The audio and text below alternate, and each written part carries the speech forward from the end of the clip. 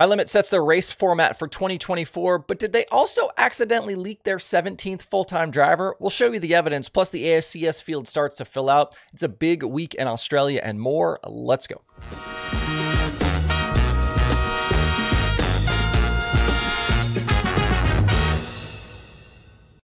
It's Wednesday, January 17th. I'm Justin Fiedler. This is Dirt Tracker Daily. If you haven't had a chance yet to watch, make sure to tune into the first episode of the Rico Rundown. It dropped yesterday evening on the YouTube channel. I'm going to be taking you inside the Rico Avery Racing team all season as Rico and the boys get ready to tackle the High Limit Series and the biggest events in sprint car racing. This first episode gets you up to speed on Rico's trip to Western Australia, and he's not done yet down under. Give it a watch. Let me know what you think. I'm super excited for this. Really grateful for the opportunity to partner with Rico. And if you haven't watched the episode, I will drop the link below in the video description. On the High Limit front, they revealed their race format yesterday. It's sort of a mix between the Outlaw format, the All-Star format with some tweaks thrown in. They will qualify everyone together like the Outlaws do, not by heat race like we saw with the All-Stars, but they will take the fastest qualifier in every heat, push them to start fourth, with everyone else in that heat starting straight up. That's just like the All-Stars did it. Under most circumstances, you'll see the heat race winner plus the fastest transfer go to the night's dash. And if the quick qualifier from that heat that starts fourth is able to win the heat, they will then start up front in the dash, bypassing the redraw. So basically, they get to start up front in the dash, don't have to pull a pill. The B main will line up like the Outlaws do it. Two fastest qualifiers that didn't transfer in from the heat races, they will start on the front row. The other wrinkle here is that on a two-day show, the top 3 or 4 drivers in the first feature don't have to qualify for the second night. They will be placed into heat races as effectively the night's fastest qualifiers. So if you think about this, Friday night show, Saturday night show at one racetrack, if you finish top 3 or top 4, depending on the number of cars, you will automatically be placed into heats for the next night. You do not have to qualify.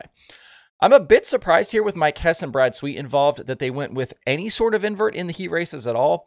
Hess was the Outlaw race director when they decided to drop heat race inversions for the 2016 season. And the first year of High Limit as a midweek series did not include any heat race inversions. They were lined up straight up like the Outlaws do it. I feel like formats are always a bit divisive, kind of like the schedules. People have very strong opinions about how they should go or not go. But I feel like the reaction to the format release seemed to be mostly positive. And if you're curious how that heat race inversion affects heat race finishes, here are some numbers for you from the DIRTRACKR.com analytics database.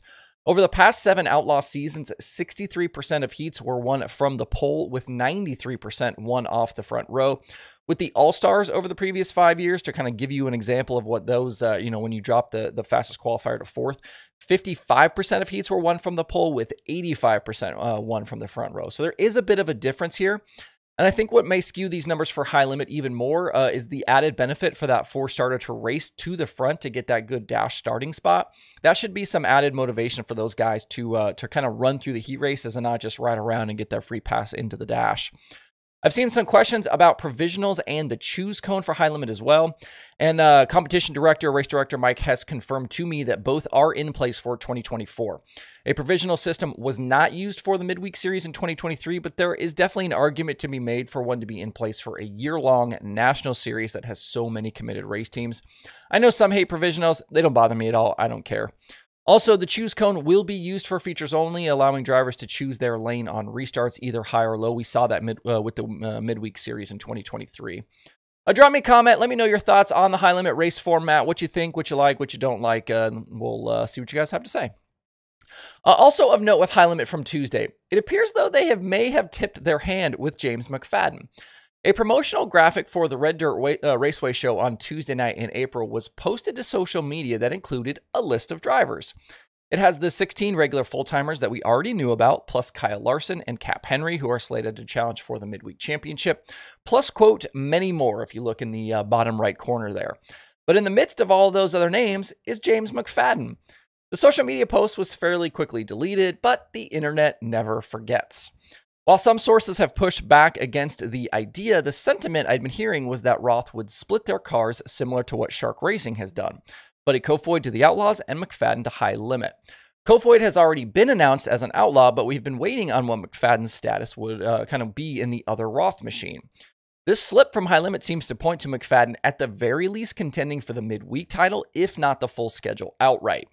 At this moment as well, this graphic would make it clear that the series doesn't expect any more announcements in the near future for full-time drivers, and it will probably go to Florida with 17 high rollers. And that's what they're calling their full-time teams, high rollers. So stay tuned, fam. We should be getting at least one more driver announcement here from High Limit. Another sprint car series that has released some full-time names for 2024 is the 360 ASCS National Tour. Oklahoma driver Jeffrey Newell was the first to commit. He did that late in 2023. He'll tackle the full schedule for the first time. He made 9 starts a year ago with a win and 4 top 10s. His victory came in dominating fashion at Lawton Speedway in June. Joining Newell as a rookie will be 23-year-old Bradley Fazzard. Fazzard was previously a micro competitor. He started sprint car racing in 2022. He's appeared 15 times with the ASCS the past 2 seasons. He has a best finish of 5th that came at Caney Valley in 2023. Terry Easom from Oklahoma as well makes it 3 rookies. He'll join the series full-time as well in 2024. Easom ran just twice with the National Tour in 2023 and is jumping up from the Oil Capital Racing Series where he has 4 career victories. He's also made scattered starts with the USCS and ASCS Regional Series. Kansas driver Kyler Johnson is full-timer number 4. He's returning to the ASCS for year number 3. His rookie year in 2022 saw him grab 5 top 10s, and last year was an improvement with 13 top 10s to go along with 3 top 5s. He ended up 6th in the final championship standings. Also from Kansas, the final season-long chaser we know about right now is Zach Blurton. He's made scattered starts all over the Midwest. He was a regular with the United Rebels Sprint Series. He's racked up 40 career wins with that tour. That tour utilizes the IMCA Race Saver rules. Blurton actually won on the ASCS National Tour in 2022, leading all 25 laps to beat Blake Hahn at Waukene Speedway. Still plenty of time here for this field to grow as the ASCS season doesn't start until March 1st, at South Texas Race Ranch. If you want even more dirt racing content this week, check out the new podcast episodes from across the community. Passing Points has Cale Drake. Dunewich on Dirt has Steve Post. Turn 2 Terribles has Tony Jackson. Plum Wild has Ryan Avila. Getting Up to Speed has Jay Steinberg. And there are new episodes of The Dirt Reporters, The Dirt Nerds, Quick Time, Dirt Track Confessions, Hoagie's Garage, and TJ Slideways. I cannot talk today. Open Wheel Spectacular. If you'd like to check out all of these shows for yourself, DIRTRACKR.com/podcast is a good place to start. That's it for the show today. It's a big week of sprint car racing in Australia, so keep an eye on Clay-Per-View and Flow Racing if you want to watch. The President's Cup at Avalon was rained out. They will try to run that again on January 24th. The King's Challenge is next. It's Thursday at Borderline Speedway in Mount Gambier. Things will get rolling around 1 a.m. Eastern time here in the States on Thursday morning. That field is expected to include Rico, Corey Eliason, Brock Zierfoss, McFadden, Aaron Reitzel, Justin Peck, Carson Macedo, Chase Randall, Sheldon Honshield, and a whole lot more. And then after the King's Challenge, teams will head to Warrnambool to start the Grand Annual Sprint Car Classic. They should easily be into the triple digits for sprint cars there. They're going to run split field prelim programs Friday and Saturday, and then they'll have the big show on Sunday. Here in the States, you can watch the Classic over on Flow Racing. So if you were a Flow Racing subscriber, you will get the Classic included.